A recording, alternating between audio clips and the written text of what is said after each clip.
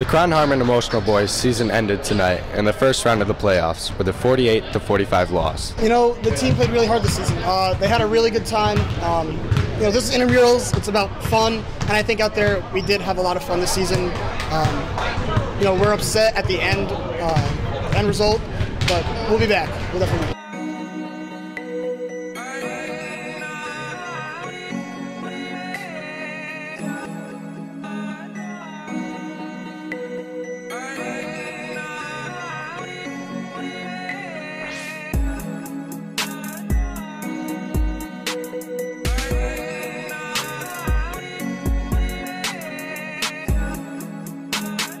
Despite the loss tonight, the team was proud of the season as a whole.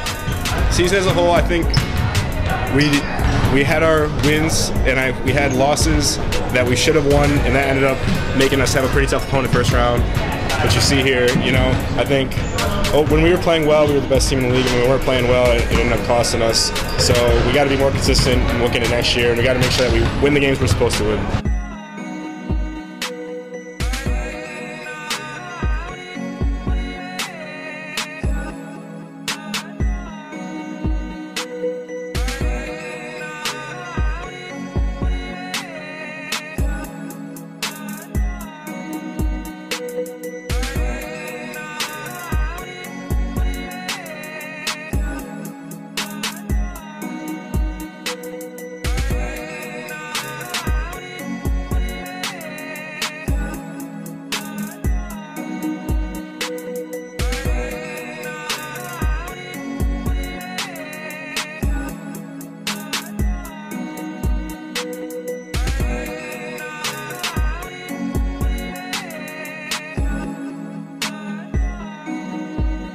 The Emotional Boys end the season with a record of 14-5 and look to come back next year stronger than ever.